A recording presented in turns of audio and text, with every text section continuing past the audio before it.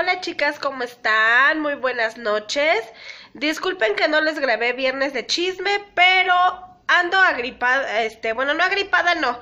Tengo una alergia, de hecho tengo alergia, entonces, pues ya estoy tratando con esa alergia que tengo porque me da en las noches justamente esa alergia. Entonces, pues nada más para decirles que les tengo un video ahorita sobre una merienda. Me iba a poner yo a merendar y les quise grabar lo que iba a merendar y lo que últimamente, no diario, pero últimamente me hago para merendar como eso de las 8 de la noche. No soy de comer cosas de cena de comida ni nada de eso. De repente que me echo unos tacos con mi novio, pues ya. Pero por lo regular no. Soy más de pan tostado, a lo mejor yogur, una gelatina, ese tipo de cosas. No me gusta cenar tan pesado. Entonces ahorita las dejo con el video para que se hagan una idea más o menos. Se sienten súper ligeras y se me hace una buena opción. Y el licuado sabe muy rico y el pan también, se los recomiendo. Nos vemos, chicas, y les debo el viernes de chisme, pero prometo grabarles el viernes de chisme. Nos vemos, chicas, bonita noche y excelentes vacaciones. Bye. Bueno, chicas, para mi licuado, esta es una merienda, pues nutritiva se podrá decir, y a veces me gusta hacerla, no para diario.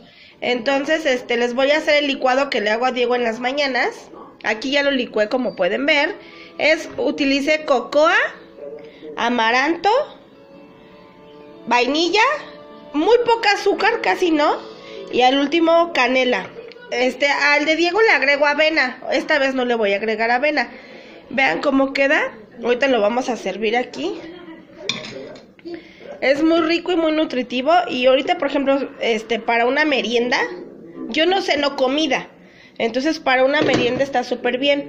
Ahora les voy a mostrar. Ahorita vamos a agregarle aquí canela en polvo. Les voy a mostrar ahora con qué lo combino. Lo siguiente, ya quemé el sartén. Voy a poner pan de ese integral. Si no tienen, a mí me gusta más así que con el pan tostado. Digo, también se vale pan tostado, pero ustedes lo pueden dorar a fuego muy lento. Entonces, ahorita voy a preparar así. Doran su pan sin mantequilla y sin nada, nada, porque si no, no tiene chiste. Nada más va así, el puro pan, le van dando vueltas y queda muy doradito. Siguiente, chicas, yo aquí tengo miel natural. Si ustedes quieren ponerle de maple o no sé qué, pero a mí me gusta con miel natural. Y fresas, esto es lo que va a llevar nuestros panes. Ya aquí tengo 3 panes.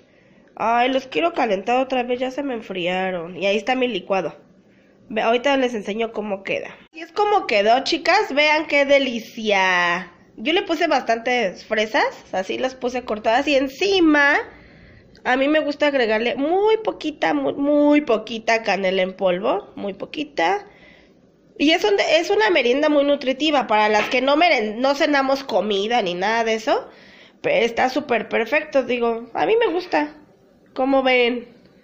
Puede ser con plátano, con lo que ustedes quieran, pero a mí me gustó la combinación de la miel con la fresa, está riquísimo. Bueno, chicas, ¿cómo les pareció?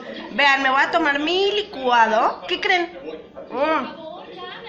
Póngale un poquito, no va tantísimo amaranto ni tampoco tantísima cocoa, porque la cocoa como que oscurece demasiado y sí me quedó muy oscuro. Vean mi pan.